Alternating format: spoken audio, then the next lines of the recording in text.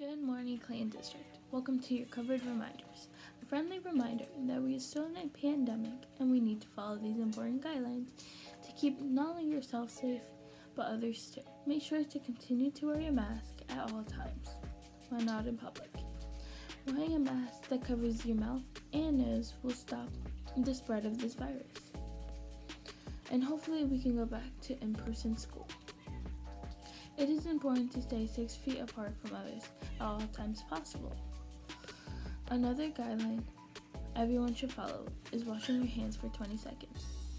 Leaving a public place, wash your hands. Touching an often touched surface, wash your hands. About to eat, wash your hands. Washing your hands is very important for this virus to end. Touching your face is a no-go because of the bacteria on your hands or face will be unsafe.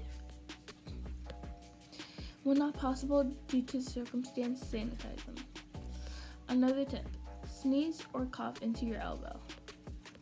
Lastly, it is important to stay home if sick so it is not spread to other people. That's all for your COVID reminders. Enjoy your week.